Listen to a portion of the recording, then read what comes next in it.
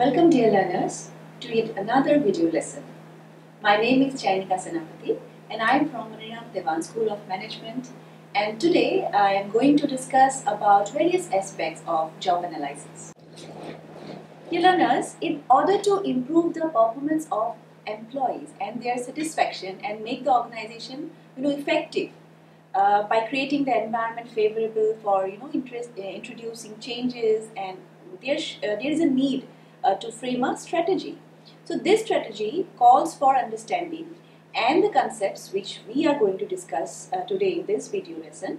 The strategies like work study, job analysis, designing the job evaluation, then job enrichment of the employees from time to time.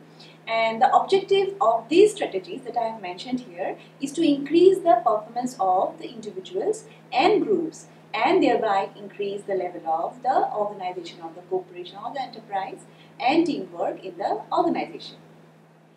So let us discuss about the various aspects of job analysis. This video on job analysis has been divided into 3 parts. After going through the first part of the video, you will be able to explain the meaning of work study. Also, you will be able to describe the nature, the concept and the process of conducting job analysis. After going through the second part of the video, you will be able to identify the various techniques of job design. And after going through the third part of the video, you will be able to learn about the job evaluation and its process, and also you will be discuss about the job enrichment. So let us first discuss about work study. Work study deals with techniques of method study and time study, and it work measurement for better and best possible use of human, machines and materials. The objectives of work study can be mentioned as finding better ways of doing work, then avoiding wastages, and to give the ways to obtain the optimum use of human, machine and material for accomplishing the goals. There are certain aspects of work study. They are most effective use of plant and equipment, most effective use of human efforts, and evaluation of human work.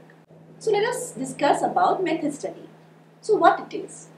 It is the systematic recording, analysis and critical examination of existing and proposed ways of doing work. Method study can be applied to any field of work, but most important areas can be improve the layout of office, working areas of the factories, then improve design of plant and equipments, improved use of materials, plants, equipments and manpower, then effective handling of materials, also improved flow of work, safety standards, standardization of methods, and overall better working conditions. So what is time study? It is concerned with the establishment of time standards for qualified workers to perform a specific job. Method study must precede time study before any attempt is made to measure. Now let us discuss about job analysis. Edwin B. Flippo defined job analysis as the process of studying and collecting information relating to operations and responsibilities of a specific job. Job analysis is the procedure of exploring systematically the facts and the function within a job. It is one of the important functions of human resource manager in an organization. Through this process of job analysis knows the duties, the responsibilities and the accountabilities of a job, and qualities, skills, potentials and the talents to perform it. The job analysis is done systematically because it is basically a technical procedure involving compilation of information relating to successful performance of a job, and determination of relationship with other jobs, and evaluating and prescribing the required qualifications, required skills and knowledge necessary for it. It is a useful tool for human resource planning, making recruitment and selection, providing for training and development. Then also it is important tool for performance appraisal, career planning and so on. Now let us discuss about the process of job analysis. A job analysis is a process of collecting information regarding some or all the jobs in an organization or an enterprise. So let us now discuss the steps followed for job analysis process. First is the time for conducting job analysis. In modern times, we know things are changing very fast and frequently. The new competitors are entering into the business and the industrial arena. And under this changed circumstances, organizations have to restructure the organizational setup as a part of strategy to meet the challenges. This leads to job analysis. Some new jobs may be created, some eliminated, or some may be combined with others. So for this, job analysis is required. Now let us discuss the second step, that is the collection of information relating to the job. So after deciding to conduct the job analysis, the second step is to collect all the relevant information relating to various jobs in the organization.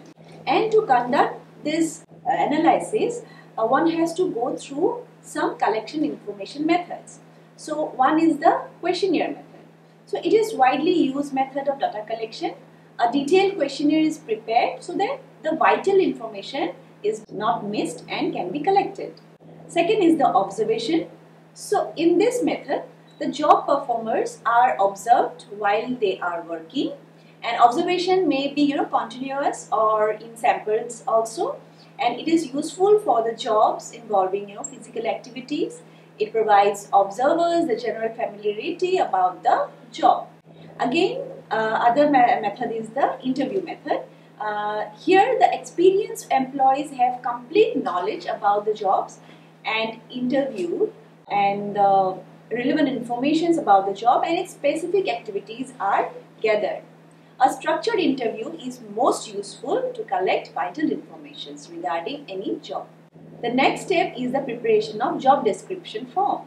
So it is a document which shows the complete information describing the various activities involved in the job.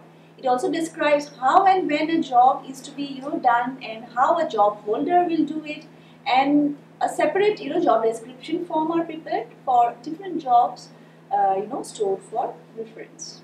The next step in the process of job analysis is to prepare job specification on the basis of collected information that we have collected. And the job specification is the statement declaring minimum acceptable qualifications required to perform a job successfully. Step is the process of job analysis.